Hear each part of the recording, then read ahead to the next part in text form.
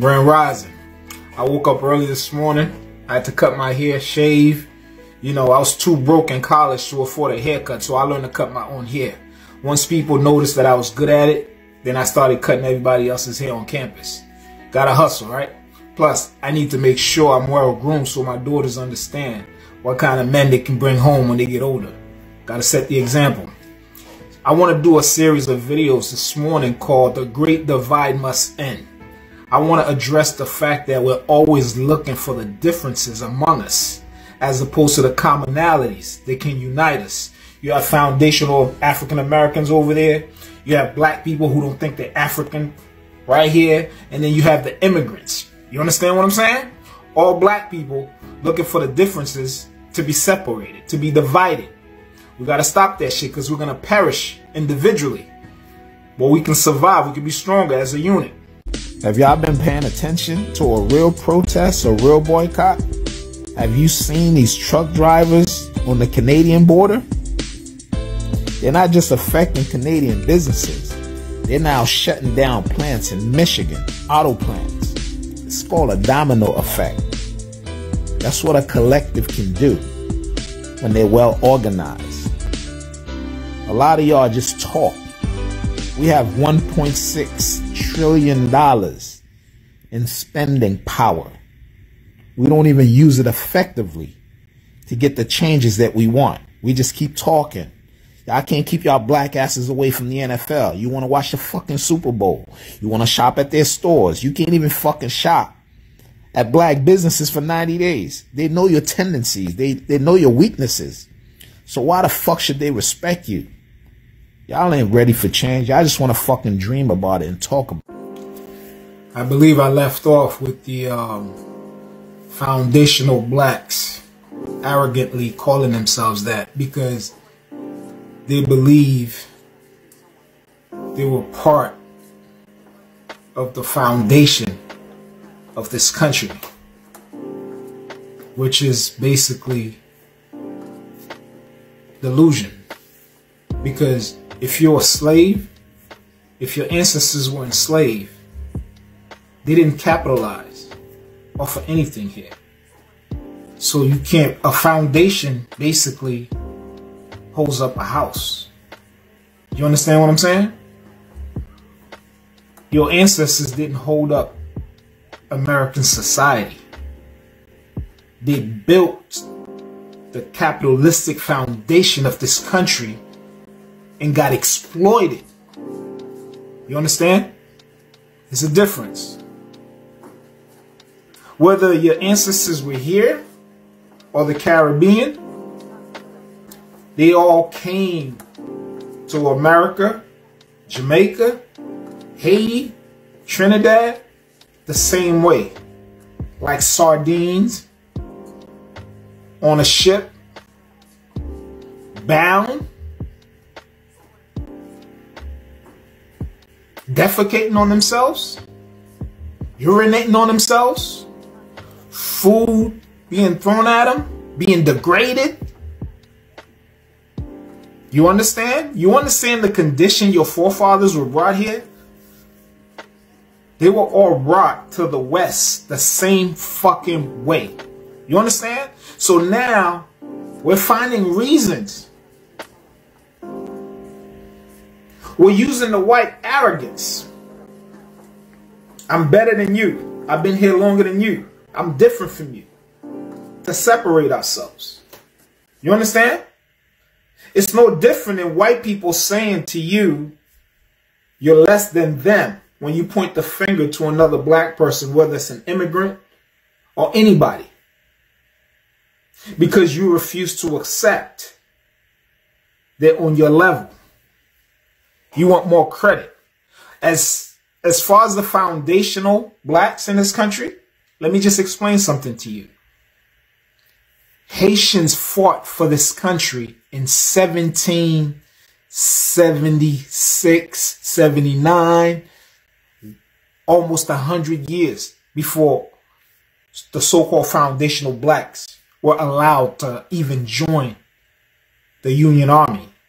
So we all like this. Stop separating yourselves. All right? Let me just pick up where I left off. Some of y'all foundational blacks may not know this, okay? While your ancestors were still enslaved here, with no freedom in sight, okay?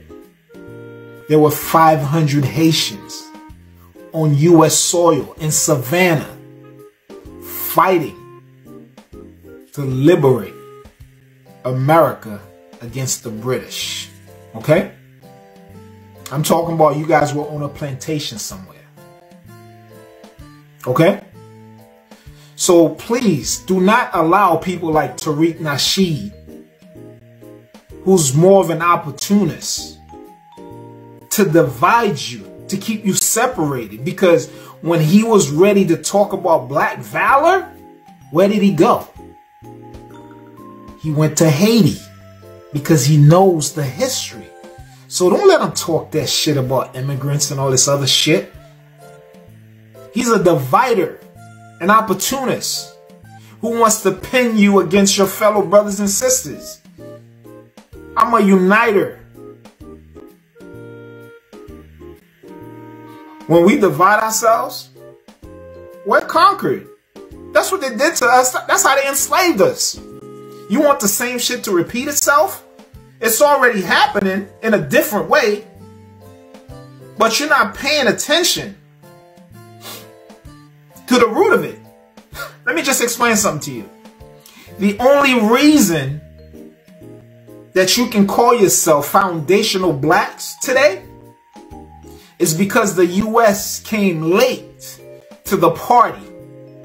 I'm talking about slavery, okay?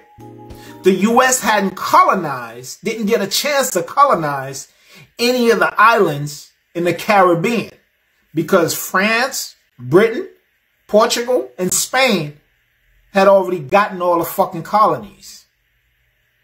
The U.S. had no choice but to bring the black people they kidnapped illegally from Africa onto their soil.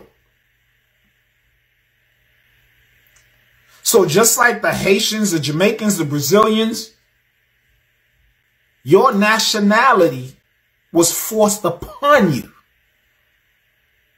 You understand?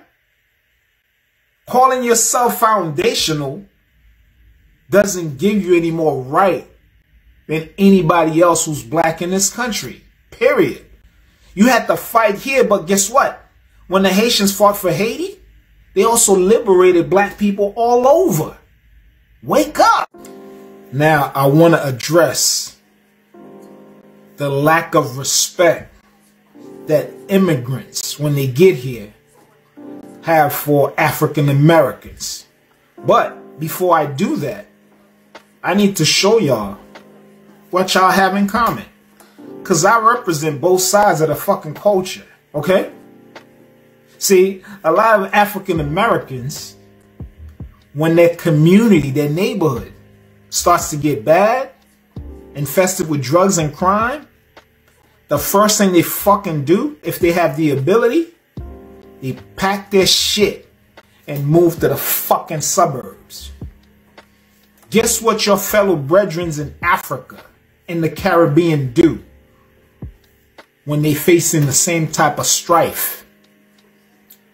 Those with the ability, the financial means, they pack their shit, they move to America, London, Paris, or wherever that money can fucking take them.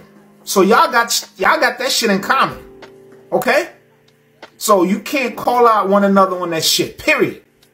I asked my father why he left his home country. Because he can't see how I'm a fighter and he wasn't. Guess what? All his fucking kids now, they're considered African American. When you go apply for a fucking job, if you're a black person, that's the only choice that you have. You understand?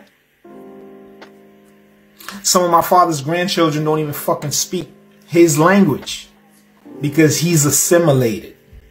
You understand? I do have a problem with immigrants who don't appreciate the struggle of African Americans. You have access to this country because of the struggle and the fights of the African Americans. You have the opportunities that you have here when you get here because they have been here they had been there already. They open these fucking doors for you. They march, they boycott, they protest, and you just showed up and not showing them any fucking respect. The fuck is wrong with y'all?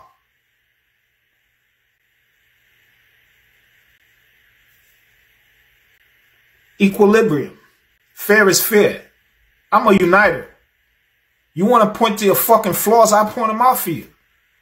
You want to point to your strengths, I'll do that too. You understand? The goal is for us to unite. Hopefully this is the last part of the series, right? I want to talk about how immigrants view America and how African Americans view America. All right? First of all, let's get something clear. African Americans have lived with these devils for centuries now. They have been subjected to the oppression, marginalization, subjugation, and exploitation by these motherfuckers for centuries. So they can't see them the same way that you do, because you know why? Every fucking opportunity that the African Americans have, they have had to fight them for it. They have had to shed blood for it. You, as an immigrant, you're just coming up here just to enjoy those opportunities they fought hard for, and you don't even respect that. A lot of immigrants, before they even get here, they put white people on a fucking pedestal. It's not until after they get here and they start to experience racism, and I'm talking about being here for a decade or two, because most of the time when they get here, they're very passive, submissive. The white man is a fucking god to y'all. Not even understanding or realizing the reason why you in this fucking country to begin with is because this fucking devil was marginalizing, subjugating, and exploiting and oppressing you from afar. They're the reason your country is so fucked up that you had to leave and come over here to begin with. But y'all can't see it. Y'all go home. America's the land of opportunity. Yeah, they're creating opportunities here by taking it away from you. Take away your fucking resources. Destabilize your fucking country. Fuck up your industry. Just like I said before, if I go to your house and steal your television and you need to watch TV, guess what you're going to be doing? You come into my house and knock on my fucking door to watch your TV.